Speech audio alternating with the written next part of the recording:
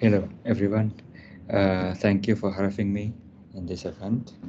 Uh, I would like to share my thoughts on the importance of open access in building open educational resources in time of the pandemic. As you can see in the background, this is the drawing that um, that mainly contains my talk here. So you can all download the drawing from the link that will be available soon. So everyone, this story takes us back to the early days of the pandemic. Right? It was in 2020s. Suddenly, our life was very contained, very limited. We are not even allowed to do the simple thing. One of them is going to our own office. Right? Some of us may now have found a balance or the most effective way to deal with the situation, but uh, still many of us uh, who still encounter many obstacles, right? Especially those of us who don't have adequate online support. Although we have been living online for quite some time, most of us still work in offline mode as the default mode. All of our work as academia, including teaching, research, and community outreach, is stored offline on the hard drives in our computer at campus. Uh, some of us are still fanatical about relying on desktop devices on campus, right? So all data, files, photos, desktop laboratory analysis, reports are stored in our computer on campus. This situation is certainly the drawback, right? In the midst of the pandemic. The problem has worsened with the use of conventional closed network system, which results in all of our work being inaccessible uh, from home. Right? Until we face the pandemic, many people don't know about the term virtual private network, right? Or VPN. Um, So it's a small piece of software that allows us to access a closed campus network from our home. Right? So far, the access problem has been resolved, right, by the small program called the VPN. But academics can work from home in peace by downloading files that were previously only available offline in a computer on campus, right? Various scientific resources subscribed by the library can also be accessed from the convenience of our home. However, as also had occurred in the pre-pandemic era, the freedom of access, especially from the library, will only occur on the large campus and rich campuses. Right? Most academies do not have access to it, especially to build open educational resources. So in this case, the access problem has been resolved, right, by the use of VPN software. But the problem now shift to the legal aspect of the material.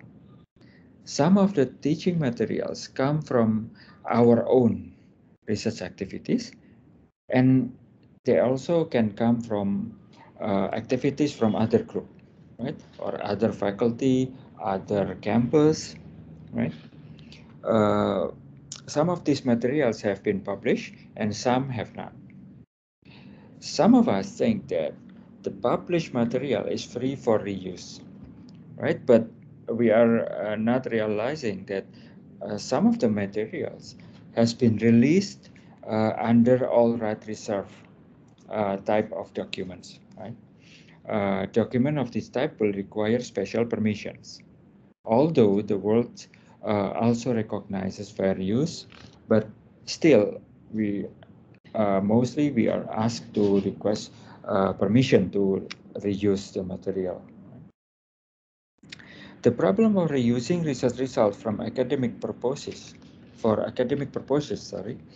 example, for teaching or open educational resources, can be a minor problem for some people. But in the case of Indonesia and also most Southeast Asian countries, the reusing research material is still a problem, right? For example, in the field of earth science, that is my field, there are no or very few, at least simple materials like photographs, right? So there's no or very few photographs of Indonesian geological object that can be reused regularly, right? Although we know there are many people, many of us taking selfies in front of a geological object, but still most of the photographs, at least, uh, were not shared under open licenses, right? So open access here still defined as just being downloadable. So making documents to be downloadable, to be accessible. So that is the scope of open access. But yet creating open access material is only part of opening access. Right, so because in our case here, even if a photograph can be downloaded and can be used in our teaching materials, for instance, but if we look at the legal aspect, uh, those materials uh, legally cannot be used reused without permission, right? Because those materials are released uh, without open license.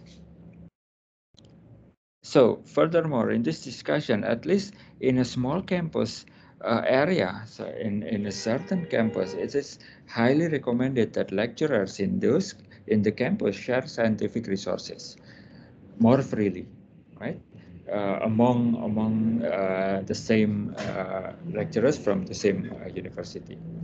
At least all materials can be uploaded to a, a dedicated server with an open license, so everyone in the campus can reuse the materials for the common good. Right. At this point, various research results from campus researchers, teachers, in form of data, images, photos, maps, should be used together legally to develop open educational resources. But in this case, we are still talking about a very close, very narrow scope of resource sharing in the same university. But if the university leaders think visionary, then this kind of sharing information, sharing resources can be widened, right? If we can share among ourselves in the same university, what makes it is very easy for us to also widen the sharing system, uh, especially if we use FAIR principles: findable, accessible, interoperable, and reusable. In this way, more educational institutions can share their resources, their information resources, their results to other university, so everyone can reuse the materials and then develop it according his or her needs, right? So the materials can be developed very extensively, right? Isn't this the key to a more efficient education system, right? So it is well recognized, at least in Indonesia and also in other Southeast Asian countries, that resource sharing policy may vary, right? But here we highlight common interest, right? So people can reuse stuff and then uh, can develop the materials according to the needs, and then they can share it, and then other people can reuse it and develop it again. So there is a common interest, right? So in the future, open access policies need to be emphasized, at least at the university level. And then if we have the opportunity, we can bring it to the national level, especially with the release of UNESCO recommendation for open science. So that's it, my presentation, to point out the importance of opening access to our research activity, our research results, so other people can build upon our outputs to create, and one of them to create open access, open educational resources, and then we can see that those material can grow extensively if everyone share it under open access license. So that's it, everyone. Thank you for having me. My name is Dasapta. I work as a geologist in Institut Teknologi Bandung, Indonesia. Bye-bye.